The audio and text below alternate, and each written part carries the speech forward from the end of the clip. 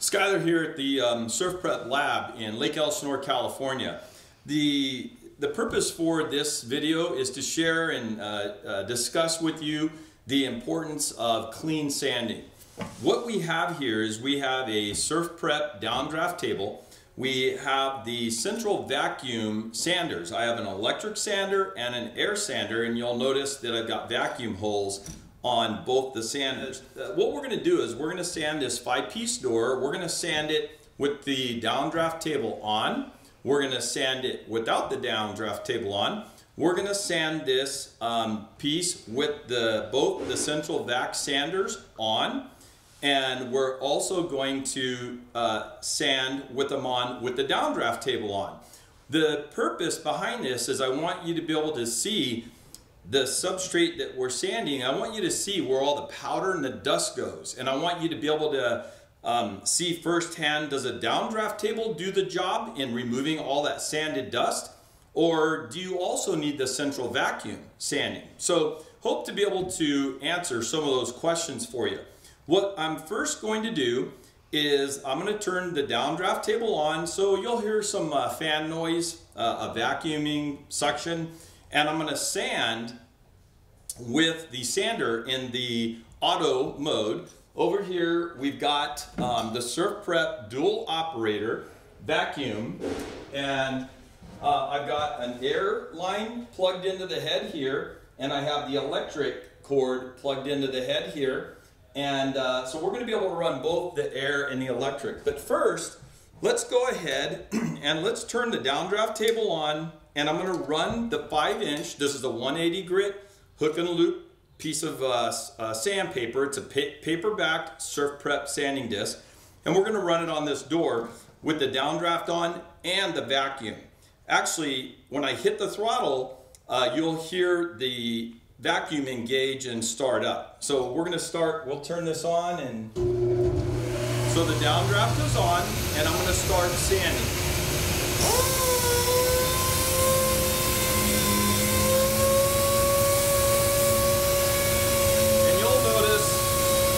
There's no dust whatsoever, no sanding dust at all floating around on this surface. Now I'm going to stop, and I'm going to turn the downdraft table off.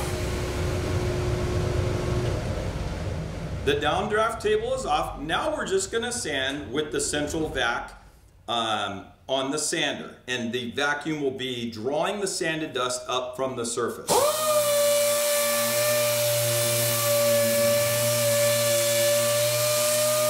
As you'll notice, there's no dust flying around in the air. So the purpose in this was to show you that when we're running central vacuum on either a 5-inch or a 3x4, we are picking up all of the dust.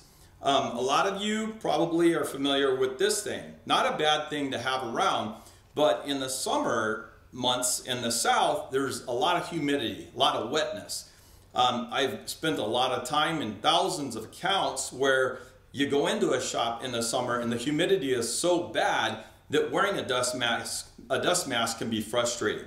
So what we want to do is create an environment where while you're sanding, you don't necessarily need one of these. So you were able to see the difference there in how we're able to pick up the dust even with the downdraft table off. I'm going to go over and turn the vacuum off now because I want you to see how much powder is created while we're sanding, and you'll see that what we're doing is regrinding the sanding dust. In this case, an oak door, a red oak door. You'll see how we're resanding the dust back into the surface. So my vacuum is off, and I'm just going to now sand.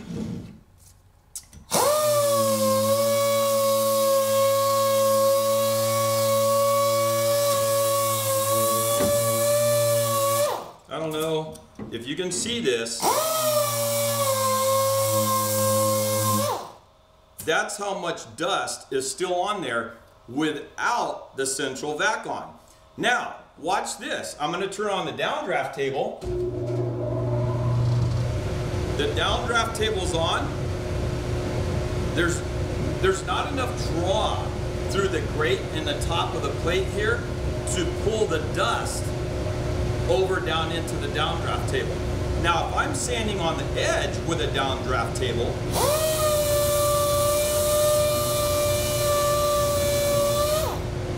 I still have all that dust on here, and you may have seen the waterfall effect where dust was being drawn back down into there. I'm gonna go turn my 2-operator vacuum back on. I'm gonna turn my downdraft table off, and I'm gonna show you how we're gonna pick all that dust up now. So I'm putting this back in the auto mode. The auto mode on our 2-operator vacuum, it's awesome because you can run 2 air sanders, doesn't matter what type, or you can run 2 electric sanders, doesn't matter 5-inch or 3x4, and whether it's air or electric, it automatically sends a signal once you depress the throttle lever to engage the head. Now, my vacuum is back on, and I am going to show you by hitting the throttle lever the central vac feature. We're gonna dust this up, and then I'm gonna sand and pick all this dust up.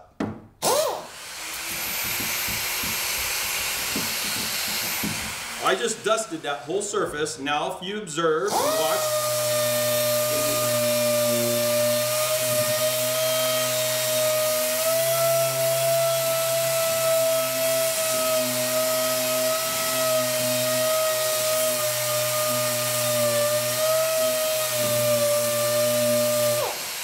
I'm picking all of that dust up.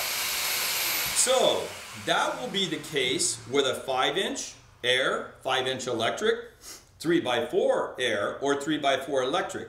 Hopefully that there gives you an idea of the importance of central vac and the difference in downdraft tables. Nothing wrong with downdraft tables, but if you are sanding, you want to pick all of that material up. We're going to jump over to the 3x4 electric now, and I'm going to put a 1/2-inch foam, SurfPrep foam pad. This happens to be super fine.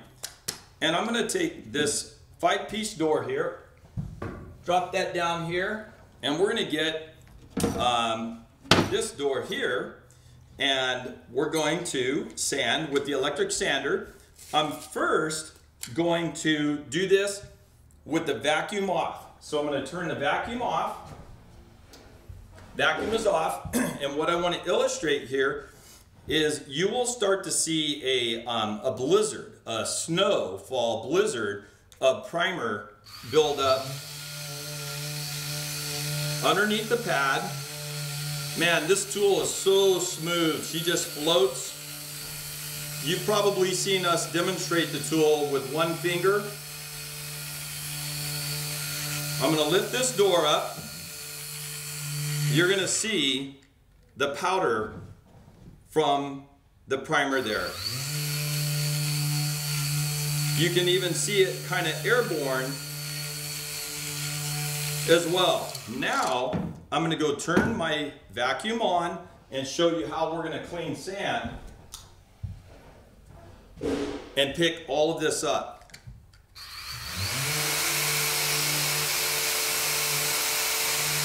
Vacuum is on.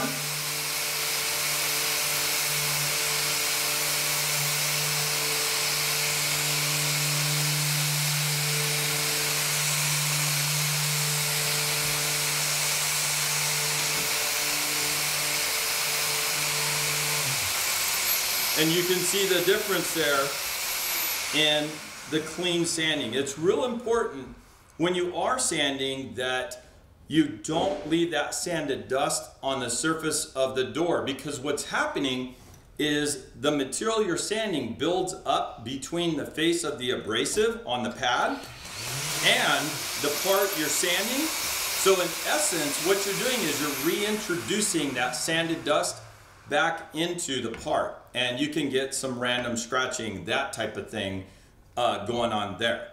So that's what I wanted to cover, was to hopefully help you understand and answer those questions where a lot of people have been calling in and asking about, you know, do I need a downdraft table? Do I need the central vacuum in conjunction with it? Should I use the two together? you can do that. But optimally, using just the central vacuum and not even having the downdraft, you're going to be able to pick up all that sand and material, have a clean surface, not have to worry about wearing a dust mask, and you're moving in a direction of lean sanding. You're saving cleanup time, you're not sweeping the floor, you don't have dust going everywhere. So that is central vac versus downdraft table sanding from SurfPrep.